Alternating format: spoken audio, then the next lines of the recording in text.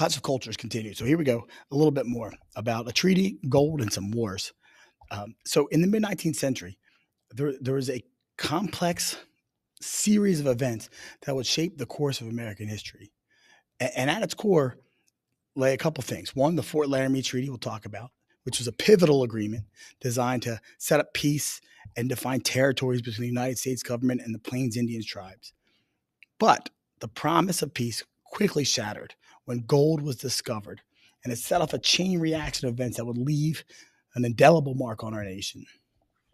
The lure of gold proved to be irresistible, and as people flocked west to the newly discovered mines, tensions escalated.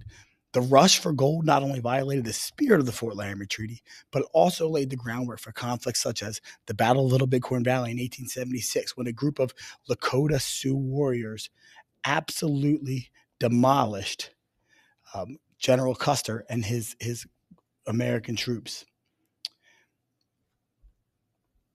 Simultaneously, Chief Joseph, the man you see there on the right, the leader of the Nez Perce tribe, found his people ensnared in a web of other broken treaties because of gold.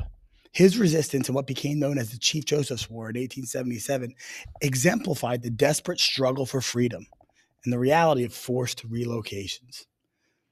The threads of Chief Joseph's narratives are woven into the broader fabric of indigenous resilience against an unstoppable tide of westward expansion.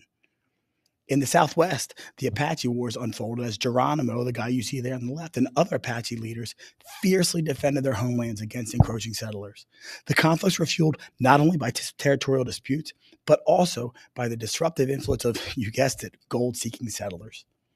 The Apache Wars served as a brutal reminder of the challenges faced by Native American communities as they sought to preserve their ways of life amidst the upheaval brought by external forces.